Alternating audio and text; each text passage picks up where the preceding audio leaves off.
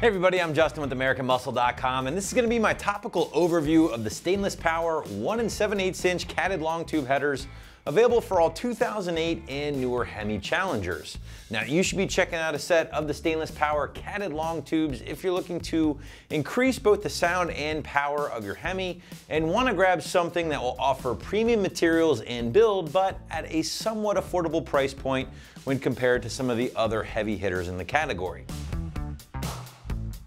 Now, when talking features here with long tube headers, two biggies should be on the front of mind for most Hemi owners out there: power and sound. Now, that's certainly an expectation you should have when looking into a set of aftermarket long tubes, and rightly so, as more times than not, adding a set of long tubes certainly results in a pretty solid amount of both.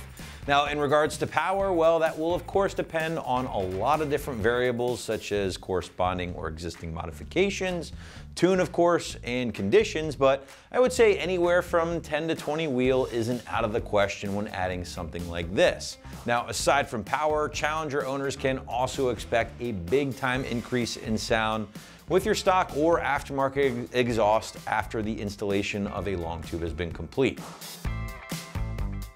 Now, before we get into construction, I do want to point out, guys, that even though a tune will certainly help maximize your gains here, it is not required in order to run a Stainless Power long tube.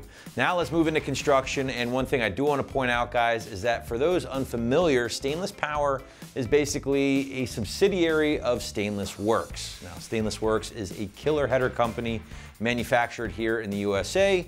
Stainless Power, on the other hand, incorporates a lot of the awesome build quality and design of the Stainless Works headers, but because their headers are manufactured overseas, they're going to enjoy a pretty hefty discount compared to their American-made counterparts. Now, with that being said, guys, first glance, if you were to have two on the table here, one from Stainless Works, one from Stainless Power, I guarantee you'd be very hard-pressed to find the difference between the two.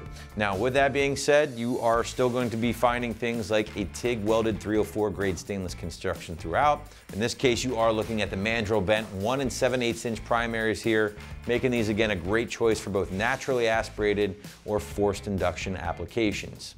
Now, that stainless steel material does find its way into things like your 3/8" laser cut flange here on the head side, in addition to O2 bungs, and also really nice welds throughout. Again, I know I mentioned these are an overseas made product, but that certainly does not change the fact that the welds are very, very nice, very, very close to what you might find on the Stainless Works options, not only at the collector, but also at the 3/8 flange here at the head side. Nice penetration, nothing to smooth out, nothing to deburr. Everything is very, very solid.